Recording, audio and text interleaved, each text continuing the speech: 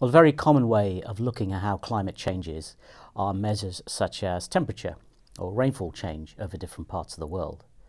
But more recently, a sort of way of looking at climate change is the time of emergence, the time at which significant climate signals emerge from what we call the noise of variability, the variability generated by processes such as the El Niño Southern Oscillation, for instance, or variability in the Atlantic Ocean region.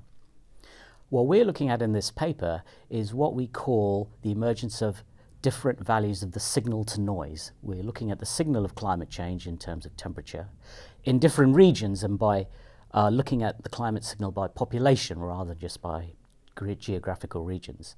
And we term these different climates unusual climates, that is the sorts of climates that may appear once every decade or so in the last century, or unfamiliar climates, the sort of climate that may have been experienced, say, once in a human lifetime in the 20th century, or unknown climates.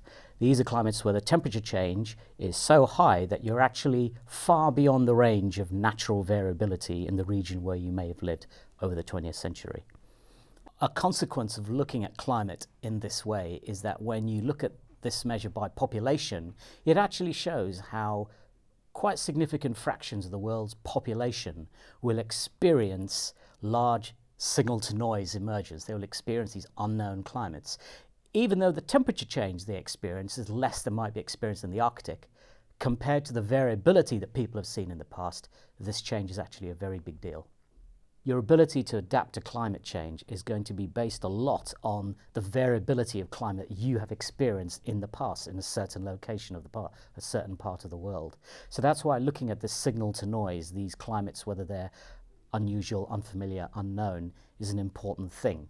And mitigating against climate change isn't just a question of lowering temperatures back to the level of, say, the pre-industrial or whatever, lowering carbon emissions. We can look at it in terms of keeping climate more familiar for people. If you keep the climate more familiar, you're more easily able to adapt to whatever climate change is happening. Many people alive today now, a lot of people alive today now, if they mitigate emissions now, might actually see the benefits of these lowered emissions in terms of the signal-to-noise measure by the 2050s. So it's quite a powerful means of incentivizing people, maybe.